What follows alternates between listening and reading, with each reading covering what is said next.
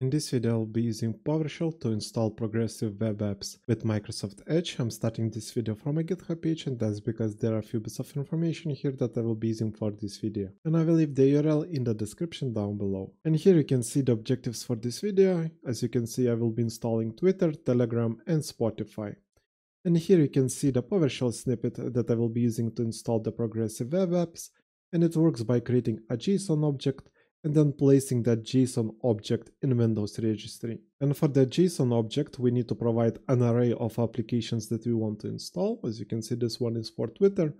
And here we need to provide the information if we want a desktop shortcut, what is the default launcher, and then URL for the application itself. And after the JSON object is created, we are placing that JSON object in Windows registry as registry entry. Anyways, now I will click on the button right here to copy the PowerShell snippet, and then I will go to my VMware workstation where I have this Windows virtual machine.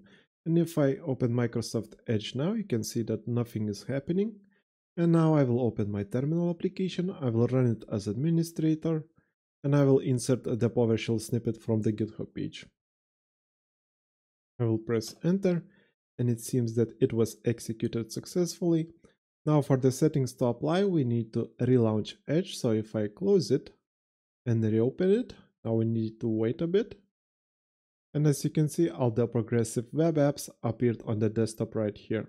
And that's basically it for installing progressive web apps with Microsoft Edge and PowerShell. Also, if you want to remove the progressive web apps that were installed, you would need to go to registry and remove the registry entry. So now let's try it and do that.